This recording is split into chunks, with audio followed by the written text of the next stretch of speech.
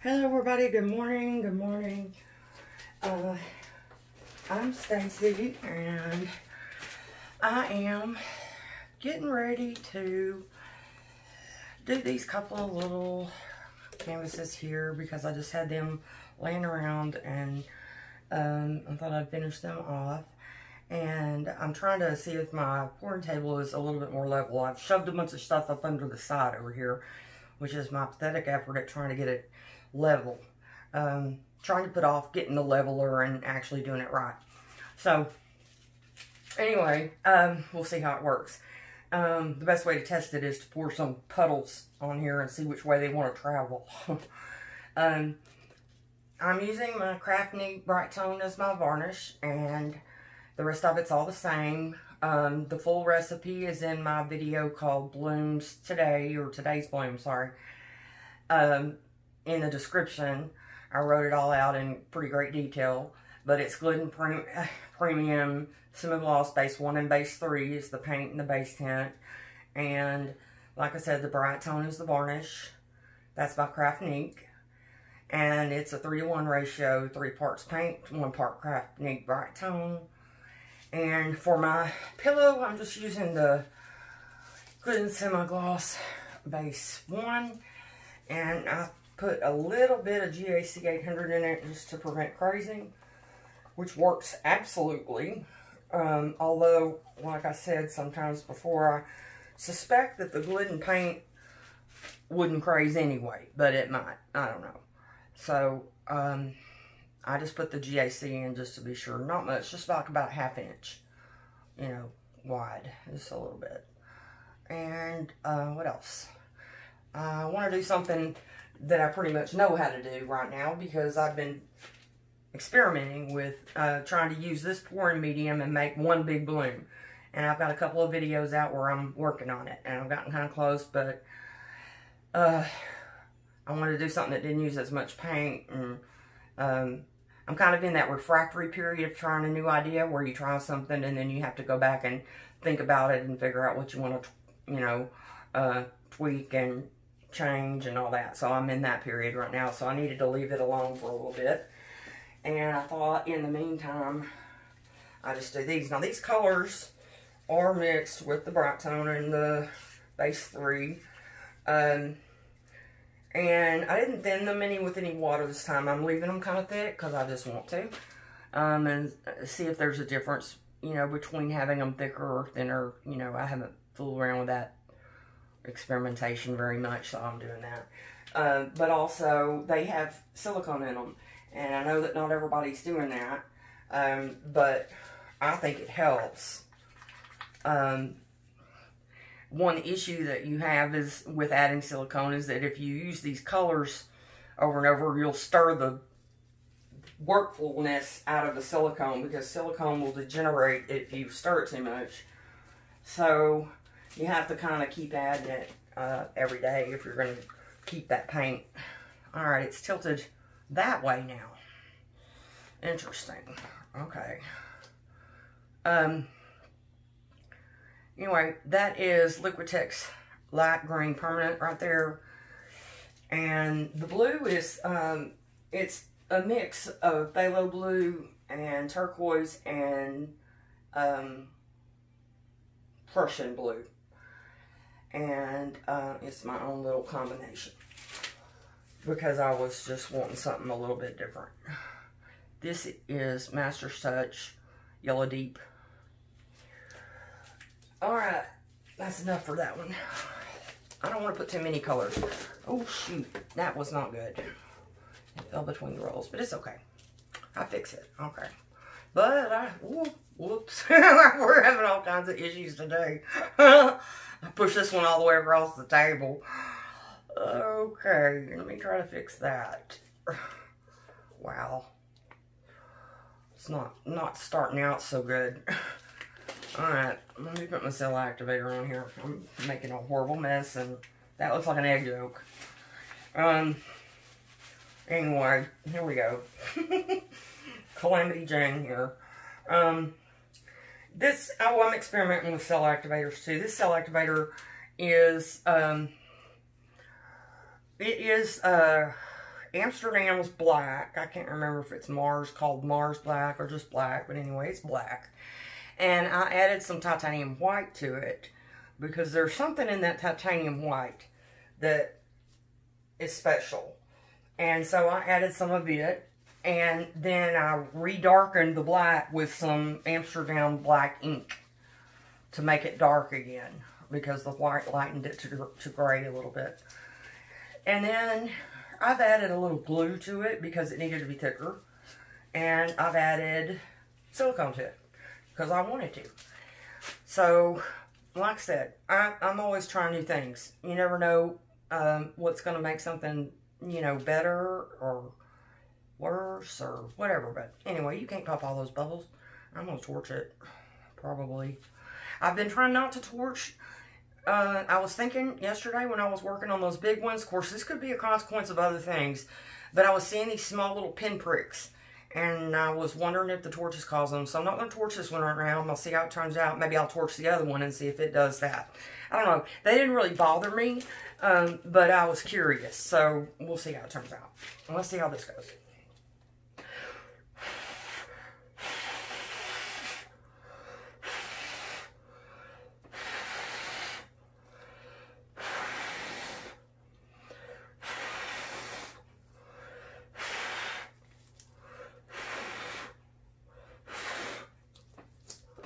Oops.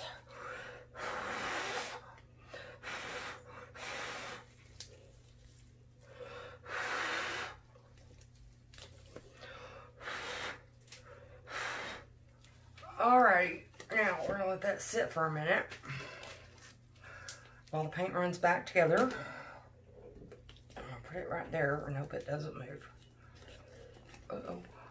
I'm just making a mess. I swear. What is wrong with me today? Like a bull in a china closet. Alright, we'll go ahead and pour this other one up here while that one's resting. I already did that. Anyway, what else was I going to tell y'all? Yeah, we're doing a little bit of an experiment here because I'm interested in the torch or not torch conundrum. Because I've been torching and I haven't had any problems with it. Other people say don't torch. I'm not sure. So, I don't know. And up until yesterday, I was sure that there were no untoward effects from torching. And then, I started seeing some of these little pinpricks in what I was working on, and I'm not sure what caused them. I don't know that it was torching. It might have, I had to use some of that, Josana's varnish instead of Craft Neat because I had some I needed to get rid of. And so that might have had something to do with it. I really don't know. And because I don't know, I just thought I'd wait and see what happened today. See what happened today and see if it repeated itself or, you know. So I'm not going to torch one of these right now. I'm going to leave it alone and, maybe I'll torch the other one. I don't know. Hadn't decided yet. I'm telling you, I'm just like a wrecking ball. I have no idea what I'm fixing to get into. I just know that I'm enjoying working with this pouring medium a lot better since I started the Glidden paint and the Bright Tongue. I know that since I've done that, it has worked better, and that makes it more fun. Because I haven't had all the problems that I was having. Because I was using that Color Smart Walmart paint. And I had read that that was fine. Well, it ain't fine for me. Because I was having holes in it. I was having crazing. I was having all kinds of problems. Let's see what this one does.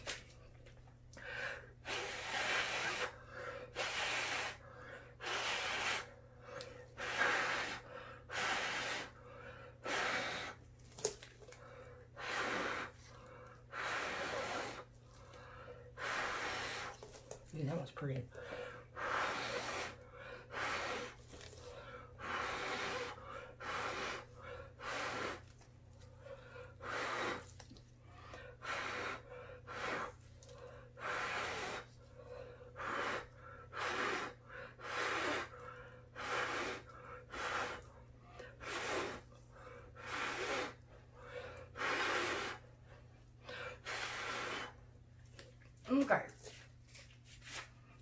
pretty. I like that one.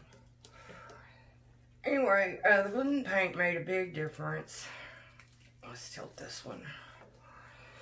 And I think the bright tone makes a big difference. Those are the things that work for me. That's all I'm ever going to try to tell y'all about, are just the things that work for me, or things that I've heard, you know. But I've tried a lot of things. I've tried different combinations of the polyacrylic with the base tint. I've tried the Josannas.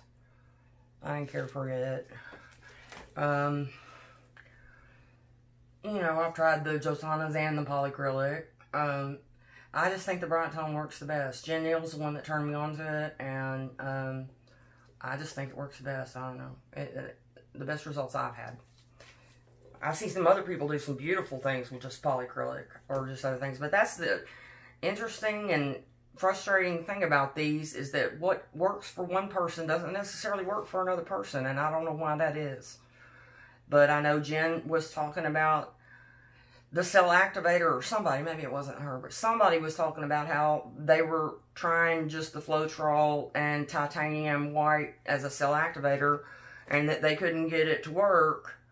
And so they had come up with that more complicated recipe that involves the wood conditioner and all that stuff. Well, I've used that one too. But, you know, it was like everybody else is just using Floetrol and paint, and it won't work for me. Why? You know, I don't know why. It's just the way these things are. They're very temperamental. And I just, you know, I got so frustrated that I didn't know what to do with it. And so I just decided that I would ask for help, first of all, which is always a big thing. You know, I don't know why it's so hard for us to ask for help. But, you know, I just said, look, I don't know what the hell I'm doing wrong. And that was the first step. And then to ask for help, and then to just keep trying, because you just really have to keep at it. They just take a lot of practice. But you have to find what works for you. And I don't know why that is, that one particular recipe or one particular, you know, cell activator or whatever, one particular thing will work for one person and not for another, when they're mixing it as close as they can to the exact same. But it's absolutely true that that's the case. So I don't know. That's pretty. Okay, I'm gonna put this one, oh, if I can reach, on left there. These little things are wobbly on my sticks, and my sticks are pretty damn close together this time, and a lot more even than they were. And these things are still kind of wobbly on them. I really like this one. I like that purple. Ooh, look at the cells that are forming over there on right there in the left. I hope I don't have to pour them off. That's really cool. Right here, right there, and over here. That's neat. I'm gonna try not to lose them. I'll just pour a tad little bit and then suck them back in. There we go. I kept them. Alright, get the weight of the paint back in the middle. Go to the side. And these little spots over here are really cool. I like that one. It's pretty. Yeah, I've made quite a few of these in the last few weeks working on this. I didn't start working on these when everybody else did. At first, I was like blowing on paint. I mean, come on. Somebody's got too much time on their hands. Then I started seeing what they were making, and I was like, holy shit. I'm fixing to start blowing on some paint. Because they're really interesting and cool and fun to do. So, if you're like me and you were struggling with them, try this recipe that I've got and don't give up. Never surrender to the dysfunctional paint. When the paint is being dysfunctional, never surrender. Just keep going. Keep trying. That's what I say. Because it happens to everybody. This one's gorgeous. I really like that. It's really pretty. The cells up there at the top. I wish it was a bigger canvas now. Why does that happen? Every time I have a really gorgeous one, it seems like it's on these little ones. And I'm just wishing that the canvas was bigger and I could show more of it. That's beautiful. Okay, I'm going to torch that one and see if it does anything to it, since this one's my favorite. Because I need to know about this torching thing. I need to know if those little pinpricks, even though they weren't really a problem, I need to know if torching causes them.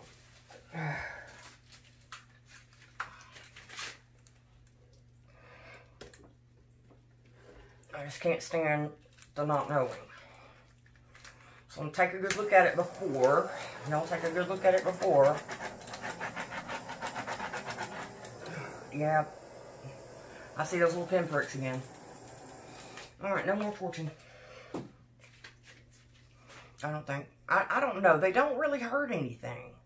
In fact, they're kind of like, I mean, I don't know. Tell you what, I'll just leave these other ones. I'll stop torching them a little bit and only pop the big air bubbles that I can see, because there's others that I can't. I know there are. Because that craft ink, that's one thing about it. It bubbles like crazy. Makes a bunch of little bitty ones. But I haven't ever seen, I don't know if they cause a problem when they're drying. So we'll just see how that, you know, when they dry, see what, you know, what comes out. But yeah, I do see some little pinpricks over there. So,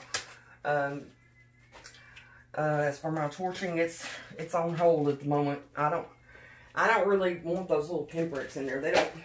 They're not very obvious, but they are there, and I don't really like them. So I've decided I don't like them. So I think I'm not going to do that anymore. I wonder why it just now started happening and it wasn't happening before, because I've been torching them for months now and not had a problem one. I don't know. Oh well. So much for that. We'll see. These are beautiful, I think. I hope y'all think so too. Let me show you up close. Alright, camera, catch up with me.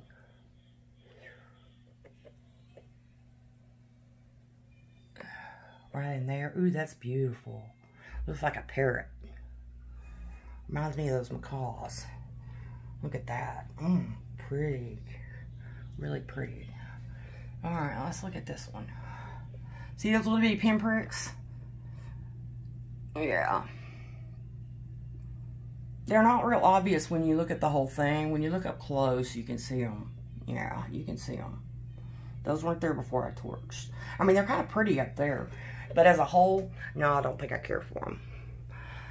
Alright, well, thank you guys for being with me. I totally appreciate it. Every single time you're with me, I appreciate it. And I hope y'all are all staying safe and staying healthy. And God bless you all. Come back anytime.